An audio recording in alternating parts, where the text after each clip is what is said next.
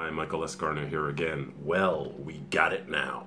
The Justice League trailer finally dropped today. I got a little bit late on the game because last night I went out and then I woke up this morning and I saw all the trailer news. I'm like, ah! So, I actually already seen some of the opinions and everything like that, and I want to know your opinions at the end of this video, if you can write them down there if you are interested or not.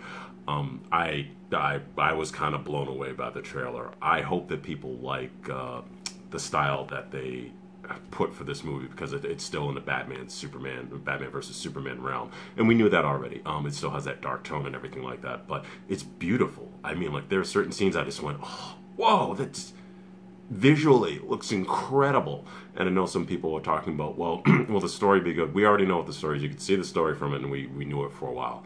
I just I don't know, I was just kind of blown away when I finally actually sat down and watched it, just to actually see them fighting and going in the Parademons. Yeesh. Darkness personified.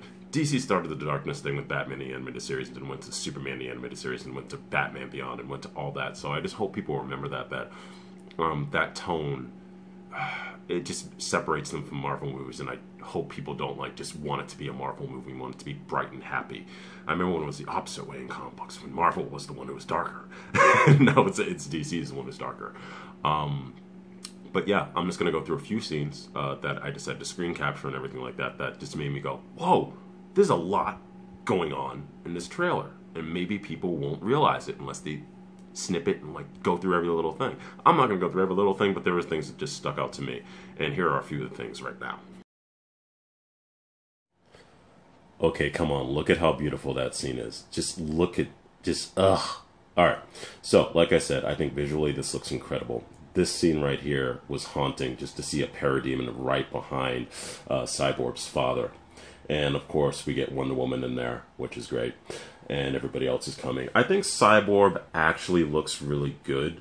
I know some people disagree with that, but there's not too much more you can do with it. You know who he is. He's a cyborg. And just to see him in action finally, in every scene that has Jason Momoa in it, and Batman, frankly, seems to be great. Just to actually see Aquaman out there fighting and everything and moving with a trident, it's just, and you can see how much power he has. And I want to mention the one thing here about the Flash. We get to see him in action with that scene that we actually seen before. I like the fact that you can see in this trailer, it's going to come up in a second, that we actually have a little bit of the story with the Flash and his father. So a lot of people watch the TV series. By the way, Mira, I had to put that in there. She's probably controlling water. But Barry Allen and his father, they have the story in there. I'm really glad that they're actually going to put it in the movie, because that was a very important part of everything that happened.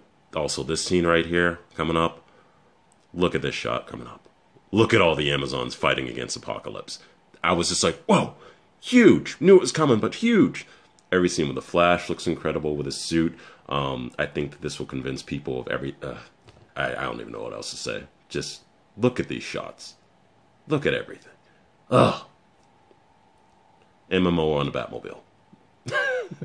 So let me know what stuck out to you in the trailer, if you like this trailer or not. If you're excited about the new Justice League movie, well, you know I am.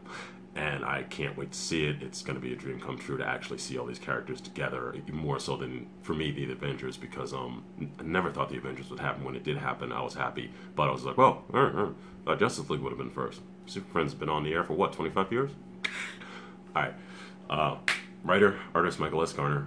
Check out my website if you want to, Visions of the New at visionsofthenew.com. And I hope you guys have a great weekend, and I hope you're excited too about all this news.